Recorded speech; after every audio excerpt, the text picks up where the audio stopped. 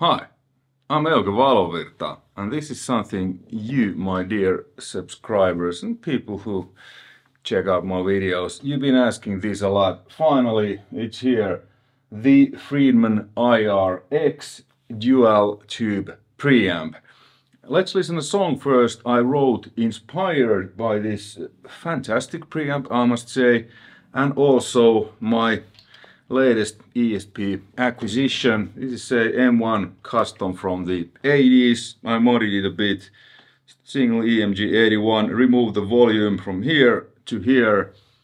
Original ESP Sinclair trem. Everything else is original. On the song, I'm gonna use SD1 because that's just the way I like my Marshalls.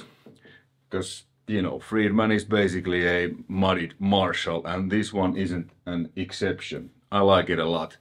So let's listen to the song first with the SD1 on. I filmed myself while I recorded the left rhythm guitar and lead, and then I doubled the right rhythm guitar afterwards. Then I'm gonna noodle a bit with and without SD, and then let's check out the IRX in more detail. Alright, rock and roll.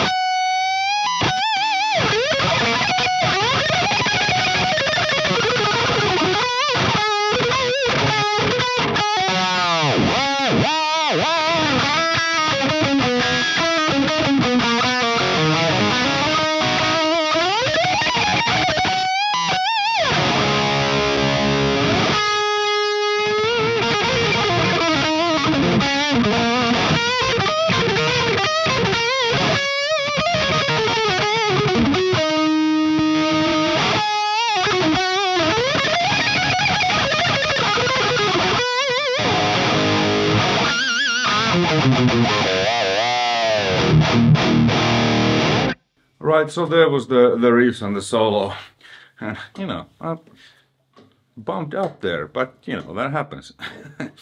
So yeah, with and without SD, as you heard, with these settings I'm having now, you know, it just tightens it, but let's take the SD off, because you can make this tight and, you know, add more gain without the SD. It's just the way I do things. I've been using SD1 and Marshall JZM 800 since 90s. The SD1 was my first overdrive pedal I ever bought, and JZM 800 my first tube amplifier.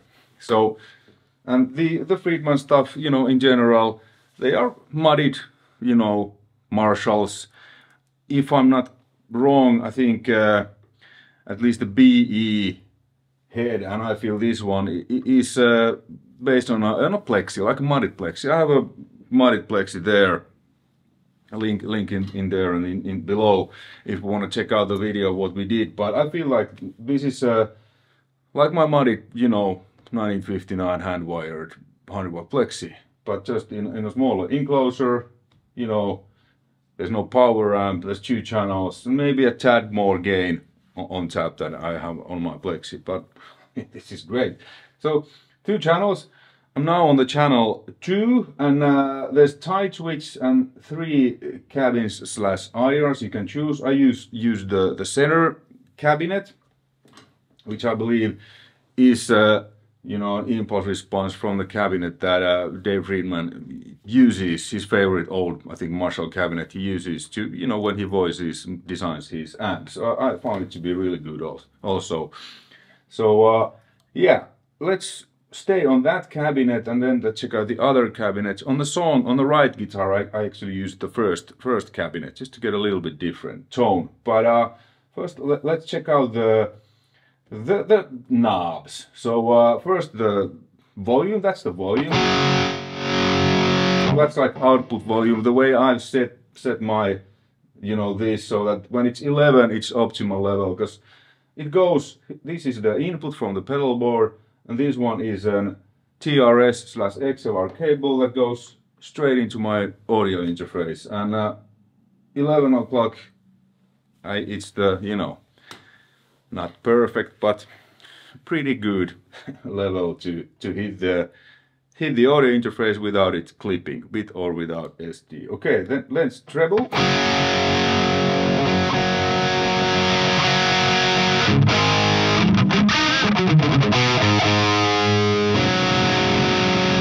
There's no presence control, but I feel it's not needed, since this treble is kind of smooth. You can add that, you know, Marshall high silver if you want like a lot, or then LS, or then, you know, if you prefer darker sound, it's doable. My treble was the sweet spot around 2 o'clock, and then mids.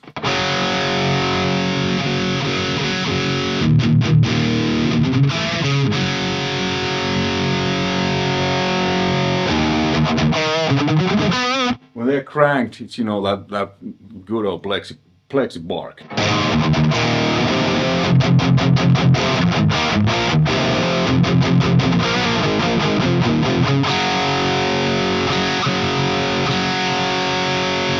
Mine was around 2 on the song also, kind of where it opens. And then the bass.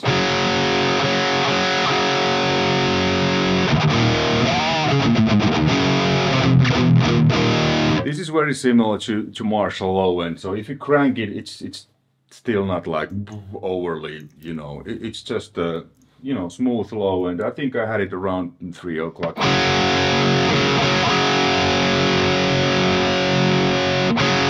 You know, there where you just feel the And then the gain.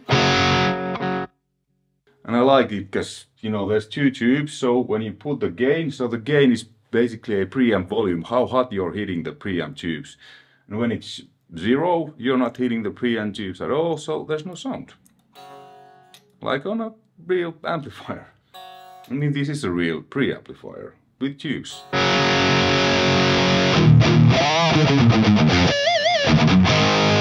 And I like it because when it's maxed, there's not just like insane amounts of gain, it's just a good amount of, you know, high gain.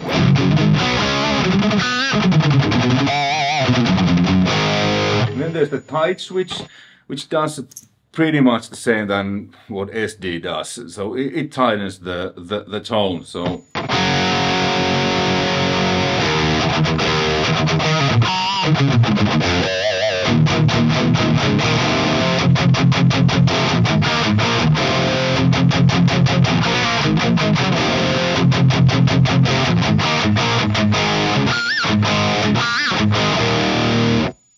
So if I'm cranking the gain, then I feel there's a need for the tight switch, otherwise the low end becomes a little bit because it distorts the low frequency.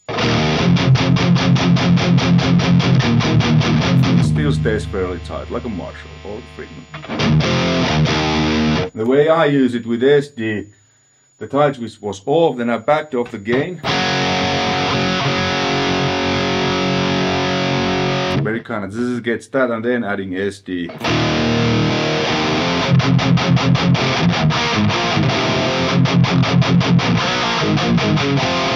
So it does pretty much the same like that. You know, my settings like this, it's pretty much the same. I'm cranking the gain on here and then adding the tight switch. I just like the feel of SD1, the clipping diodes. It gives me certain. I really like the feel, how it feels to play when you're hitting an amplifier. I mean, this is an amplifier. When you hit an amp with overdrive, you know, SDG, Screamer, whatever is your, you know, preferred choice, but you get this immediate kind of reaction and a small amount of compression, especially pinches and, you know, everything. They really sing. Okay, and then there's boost, and on the side there's two volumes or gain knobs, so you can, this is the boost volume. When I press here, now it's the boost, and then on the side here you can determine how much gain it adds, and this is, you determine how much volume it adds. So you can use it as set it to unity level, and then you have just like, you know, more gain, a bit less gain, or then you can use it as your lead boost in a live application to put it a bit louder.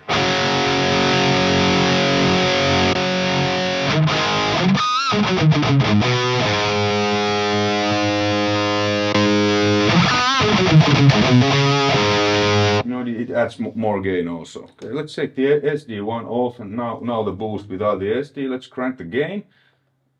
Tight switch on. Boost off.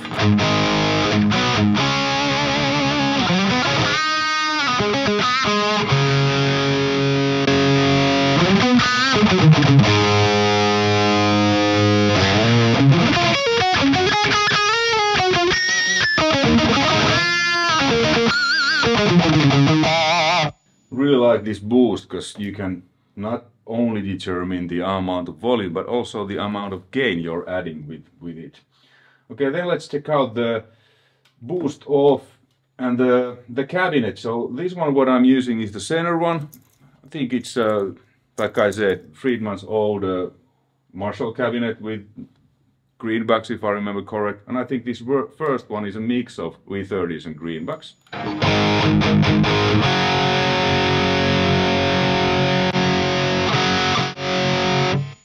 So you hear how much a cabinet or impulse response changes the tone. With this one I feel like backing the lows and adding some bite and cutting off the mids, because the V30 gives that wall.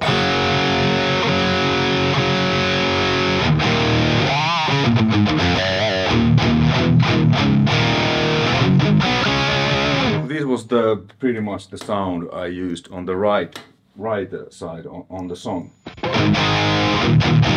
Then the third cabinet, if I remember correct, this was a just a Marshall or whatever cabinet with the vintage 30 and just a single 57. Now here there's not that much low end.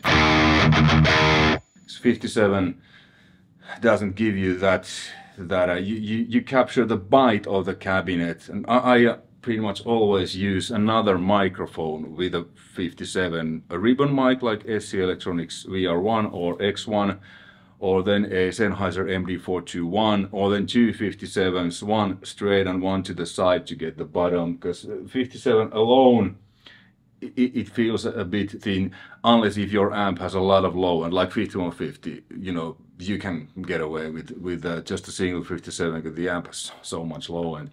You can dial that in more, but now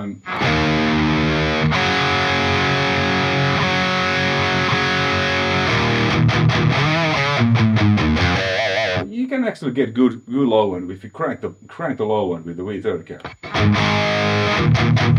Take the tie off, let's see what it does. The headbands comes a little bit boo boo boo. Okay.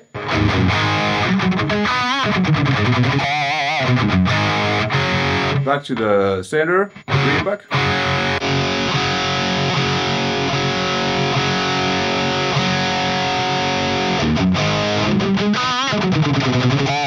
You get the upper bite, because my favorite speaker for Plexi, old school Marshall, is a greenback, because it has more of that upper mid bite. V30 is a bit smoother. I mean, a good V30. There are those V30s that are really bitey, but what I have Celestion V30s and Marshall vintages. They're really smooth, all just a lot of mids. Okay, then let's check out channel 1. This is like a lower gain channel.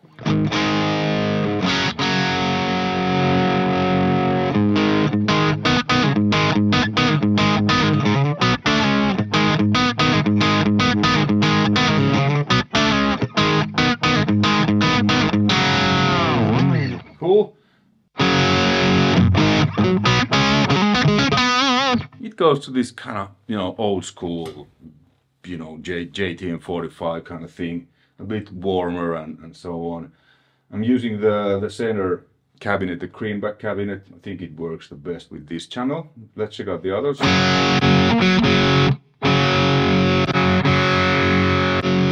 Yeah, definitely the greenback cabinet, if I remember correct, that it was greenback. But whatever it is, the center is my favorite on both channels.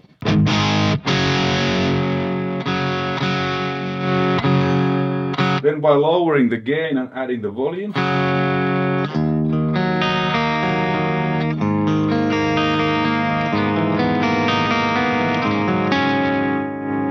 maybe dropping here from guitar, then adding chorus.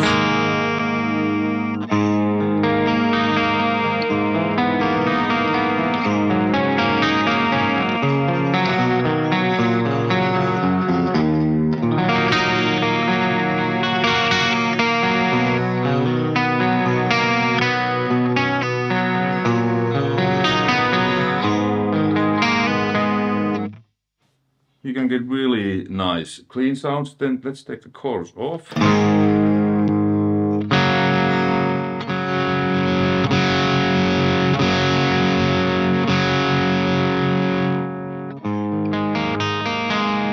can get this mildly overdriven nice breakup, and you just lower the volume a bit more.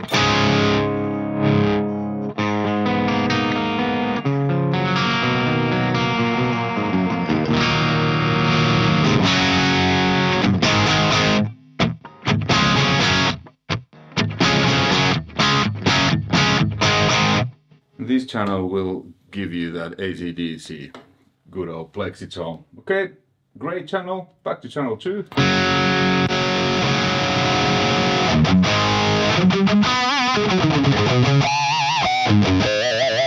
You get those mudded Plexi tones, and there's no overdrive now. Like I said, this works completely fine without SD, with the tight switch. That's just what it felt the most comfortable to me in the song, because the way I dial always guitar sounds. So I did the drum mix first. I used Devin James beats muddy them a little bit, and then, you know, mix the drums, then recorded the bass. And then when I had the bass and guitars, you know, like, no, bass and drums, like, yeah, sounds great. Then I started to dial in the guitar sound, like what works in the mix. Obviously I changed, maybe the bass has a little bit that, but you know, I always try to capture the sound I'm looking for. So I don't have to do pretty much nothing in the mix except find a balance, maybe highlight sound frequencies. So I ended up boosting a little bit of 8K and taking out some 4K upper mid and tiny amount of 500 when I did the final mix. But we're talking like 0.5, 1 dB correction, so that it didn't really change the sound, but just that it works great. And like Marshall amps, 800 plexi and Friedmans, and like this one, they just work in the mix because there is that bite, there's not insane amounts of low end rumble, not insane amounts of gain. It just works. Dave Friedman really knows what he's doing, I must say. I don't have any Friedman amps, but I used a BE head on my first solo album, Easy Does It. Worked great. So, you know. Almost forgot, the Clee channel has also a 3-way bright switch. So now I'm on the, and I have been on the left side, which is my favorite.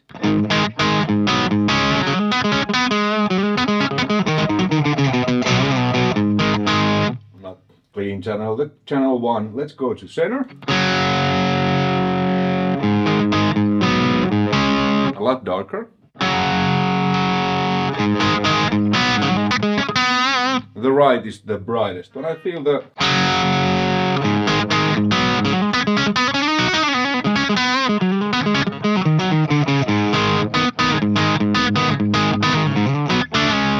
I like the left one the most. Anyway, conclusion. I think this is absolutely fantastic device. You know, straight in, there's tubes, no latency. You get the feel when you're playing with a real tube amp. And since this is a preamp, you can of course put this on the effect loop of your amplifier head or into a power amp and run that into a cabinet. But I think the main purpose, at least the way I would use, is just like I would use now. If I want to use my cabinet and, you know, want to create lots of noise, then I use my, you know, big amplifiers and cabinets. But yeah, this is great. Great job, Friedman. And thank you, Musics, for letting me borrow this. Link in the description to Music site, you know, where you can purchase this, and also to Friedman's site if you want to find more information. Thanks for watching. All the best. Take care. Bye.